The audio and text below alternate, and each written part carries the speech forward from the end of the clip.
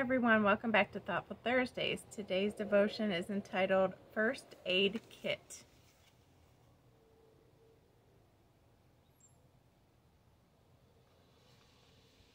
And the verse for today is Psalm 147:3. He heals the brokenhearted and binds up their wounds. A first aid kit kept in a lake house cabinet may contain many different doctoring items, such as band-aids, ointments, gauze, tape, pain relievers, and a thermometer, depending on the box.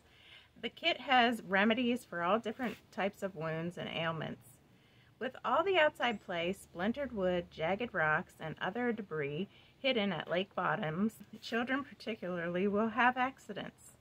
This is why we have such kits at hand, for mothers and fathers to tend hurts. In an imperfect world, we are bound to experience different types of wounds and pains, many times from the people closest to us. It is vital that we take these internal cuts and bruises to God, who won't scold us but will bind up our wounds. He wants our hearts healthy and whole. If not treated properly, cuts may become infected and we risk growing bitter toward others and end up causing the same injuries to our loved ones. As soon as injury occurs, whether in our hearts, minds, emotions, or souls, many times all four, F-O-U-R, we can go immediately to God, whose first aid kit holds all the remedies to any kind of ache. God, heal me when I've been hurt by people I trust and love. Help me to love others well and experience wholeness of heart. Amen.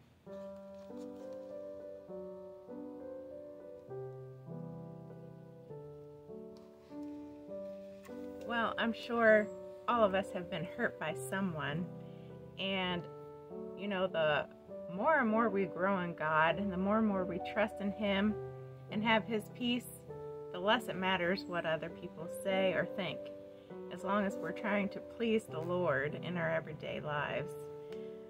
But it is true that He will heal our broken hearts.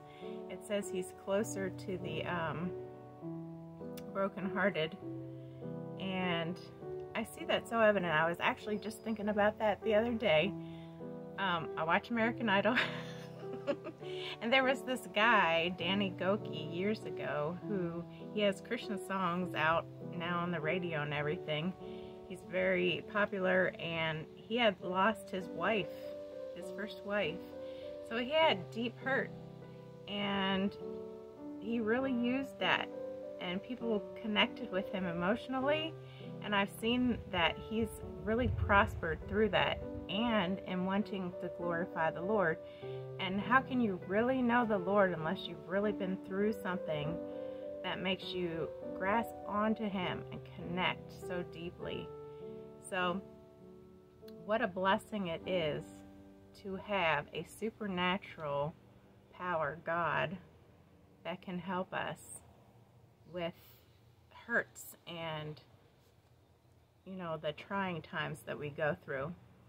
So today is also the National Day of Prayer, guys, and I just want to encourage everyone to be praying for our nation, to be praying for our leaders, to be praying for the men and women of God, our military, those that are lost, and may God, you know, use our nation to glorify Him. So today it's supposed to be a high of 75. It's really nice out right now.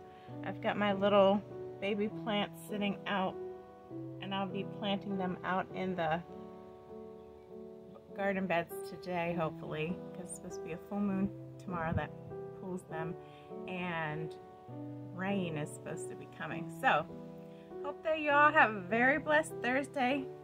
Please stay in prayer and take care of yourselves. God bless. Love you. Bye.